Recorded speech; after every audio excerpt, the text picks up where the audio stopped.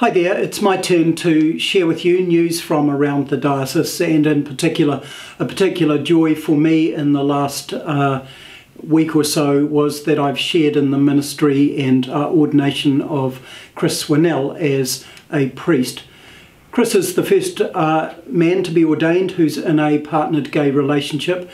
and this is part of the shifts we've made together as a church in and around General Synod last month or so ago. Chris has been stuck, as it were, as a deacon for many years now, having been ordained a transitional deacon, and has been waiting with the rest of his congregation and his whānau for his ordination as priest, which, as you know, has been held up along with many things as we've discussed sexuality and all of the issues related to that in our church. So every time I've gone to Russell in the last years, the congregation have pressed me about when would Chris be ordained.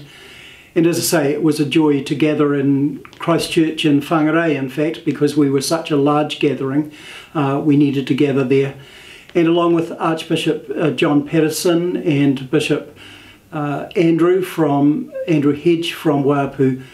and that congregation and his whānau, we gathered to recognise his ministry and ordain him as priest. Felt like a great step forward, not just for Chris and for the congregation and his whānau, but for our church, as we make one more gentle but positive step forward together in being an inclusive church, a church that believes that Christ came for all and serves all. Thanks for joining me.